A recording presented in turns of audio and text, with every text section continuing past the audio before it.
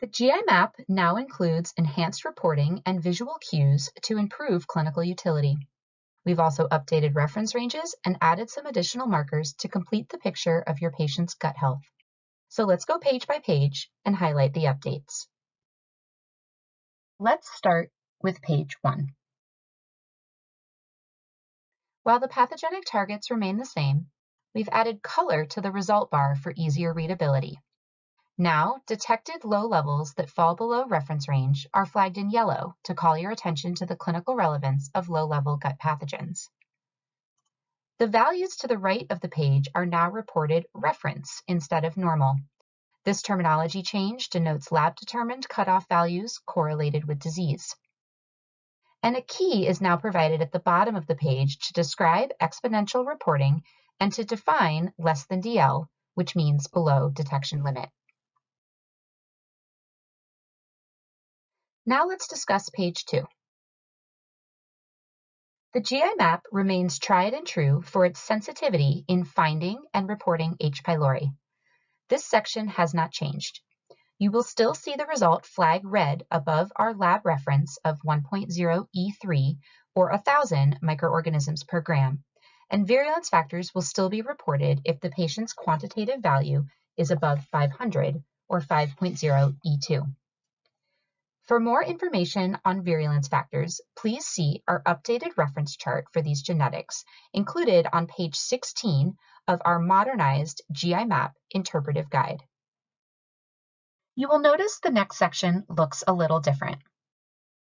The section header has been changed from normal flora to commensal keystone bacteria to more accurately reflect the nomenclature and classification of these organisms.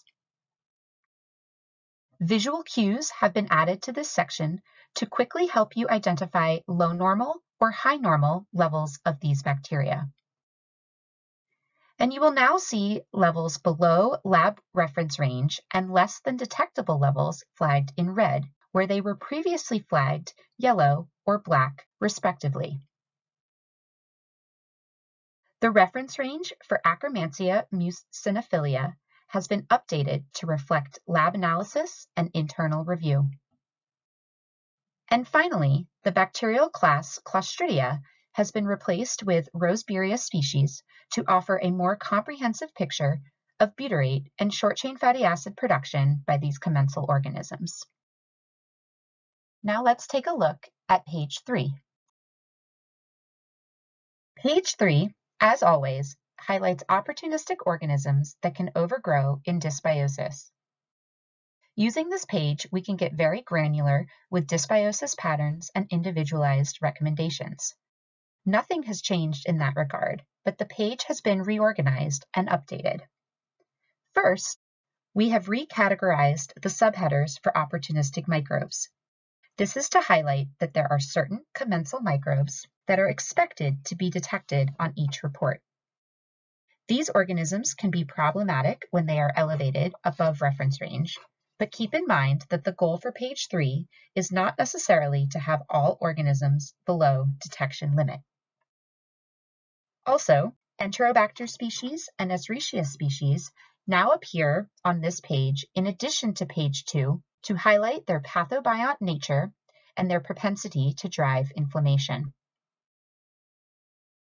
Based on lab analysis, reference range changes have been applied to both Bacillus and the Methanobacteriaceae family of microbes. And finally, Desulfovibrio species has been added to the GI map. Quantifying levels of this sulfate-reducing organism gives deeper insight into gas production through the microbiome, particularly hydrogen sulfide, which can reduce oxidative stress at low levels, but pose toxicity at high concentrations. There have been no changes to the fungi and yeast or cytomegalovirus and Epstein-Barr virus reported on page 3. Now moving on to page 4. Little changes have been made to the non-pathogenic parasites, protozoa and worms, found on page 4, but you will now see detected levels that are below reference range flagged yellow as opposed to black, to highlight the potential clinical relevance of low levels of these microorganisms. Moving into the intestinal health markers. As with page 2, we've added visual cues to each analyte in this section with the intention to simplify and accelerate readability. This graphical reporting draws attention to subclinical levels that still fall within reference range, or functional ranges for each of these chemistries.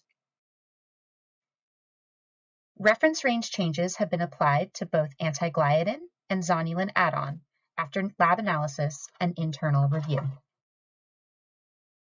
And lastly, Eosinophil Activation Protein has been added to the GI map. This protein plays a significant role in a variety of inflammatory and mast cell-mediated pathologies, for which associated patterns are strongly emerging both in literature as well as our GI map consultations. And finally, on page 5, there are no significant changes to this part of the test, but you will experience new formatting for the H. pylori-specific antibiotic-resistant genes. Thank you for watching this quick video walkthrough. We are confident you will find these enhancements helpful in your interpretation of the GI map and for optimizing your patient outcomes.